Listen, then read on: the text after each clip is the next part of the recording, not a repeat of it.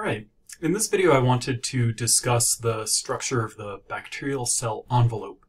Understanding the structures in the bacterial cell envelope and the differences in the bacterial cell envelopes of different kinds of bacteria is critically important to understanding why we can treat certain bacteria with certain drugs and things like that. So let's begin by looking at the structures that make up the bacterial cell envelope. All right, so every bacterial cell envelope has up to 3 structures.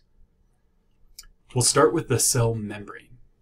So no matter the bacterial cell envelope, 100% of bacterial cells have a cell membrane. In fact, we know from our previous learning that every cell that exists has a cell membrane.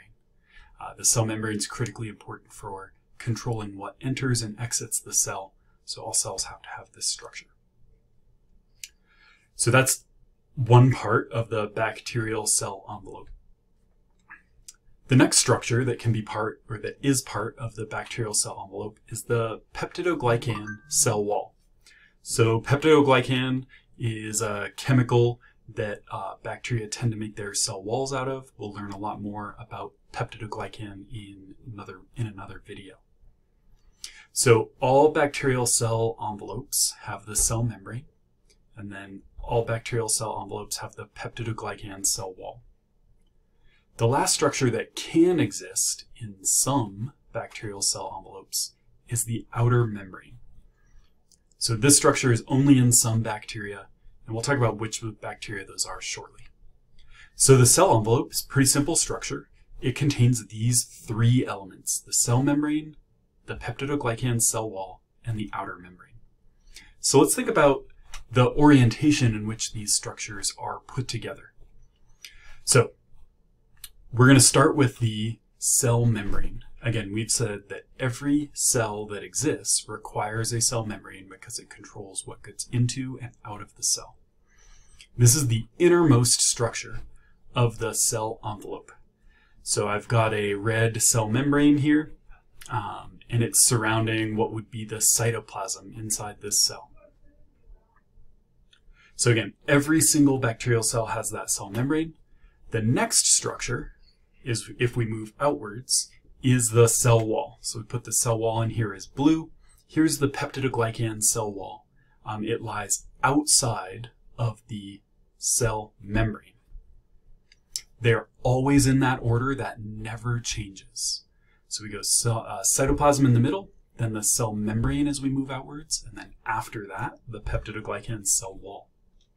Again, every bacterial cell envelope has both the membrane and the cell wall. And then some have this last layer that I'll show in yellow, which is the outer membrane. And again, the only bacteria, or for the first time, the only bacteria that have the outer membrane are gram-negative bacteria. So we're going to think about the differences between gram-negatives and gram-positives. And it's important to recognize that only gram-negatives have the outer membrane. And that's the structure. Again, it's always in this orientation. This orientation, which layer is where, never deviates. The cell membrane is always the innermost layer. The peptidoglycan cell wall is just outside the cell membrane. And if it exists, the outer membrane is outside of all of those layers. So there's one last layer, or space, more like it, that we should name. So when we talk about these cell envelopes, we will also talk about the periplasm, or you might hear it called the periplasmic space. The periplasm is the space in between these layers. So in a gram-negative that has all 3, the periplasm is all this space between the outer membrane and the cell membrane. In gram-positives that lack the outer membrane, the periplasm is the space between the cell membrane and the cell wall. So gram-negatives have a larger periplasm.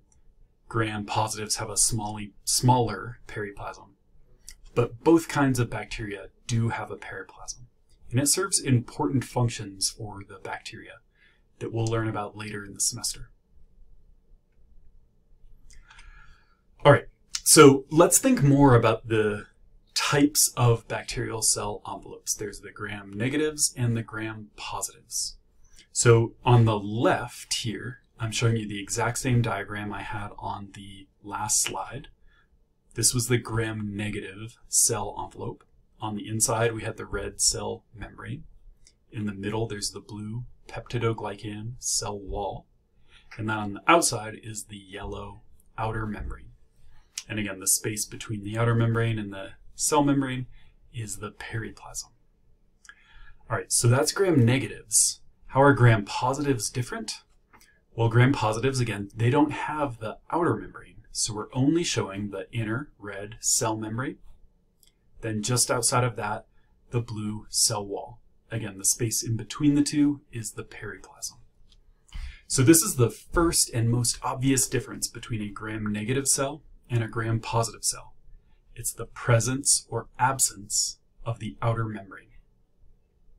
But let's think a little bit more. So there are more differences we can highlight here in a diagram.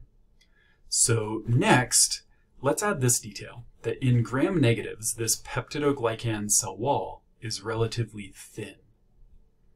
Whereas in gram-positives, that peptidoglycan cell wall is relatively thick. So I'm going to adapt my diagram to try to represent that difference. And I'm making that peptidoglycan layer much thicker. For specificity, let's add some actual quantification to that difference. So if we were to describe just how much thicker the gram-positive cell wall is, it's somewhere between 10 and 30 times thicker. So if you measure the thickness of the peptidoglycan in gram-positive cells, it measures somewhere between 30 and 100 nanometers thick. Whereas in gram-negatives, that cell wall is just a few, like 3 or so nanometers thick. So again, 10 to 30 times thicker, a much thicker peptidoglycan cell wall. So again, when we're thinking about the bacterial cell envelope, it's critically important we understand what layers exist. It's really important that we know what order the layers are in. And then we should be able to describe the differences between a gram-negative and a gram-positive. Again, gram-negatives have the outer membrane, but they have a thinner cell wall. Gram-positives lack the outer membrane, but they have a thicker cell wall. So let's summarize that here in a table. Again, we know that gram-negatives have a thin cell wall, whereas gram-positives have a thick cell wall. We know that gram-negatives have an outer membrane, whereas gram-positives have no outer membrane. Let's add a couple more details. As we learn more about the peptidoglycan structure, we're going to see that in gram-positives, that peptidoglycan is rich with a chemical called teichoic acid. Whereas in gram-negatives, their cell walls contain little to no teichoic acid. So there's a chemical distinction between these two cell walls as well, not just the thickness difference. And then the last detail we should add right now is the difference in how these cells appear if you do the gram staining procedure on them.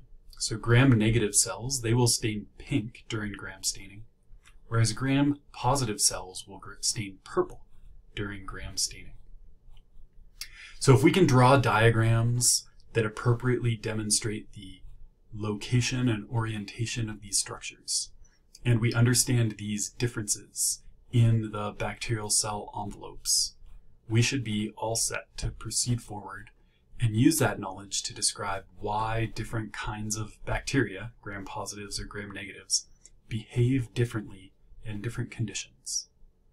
So we'll stop there. As always, if you have any questions, I hope you'll ask on the discussion board or in class, and I'll talk to you more later.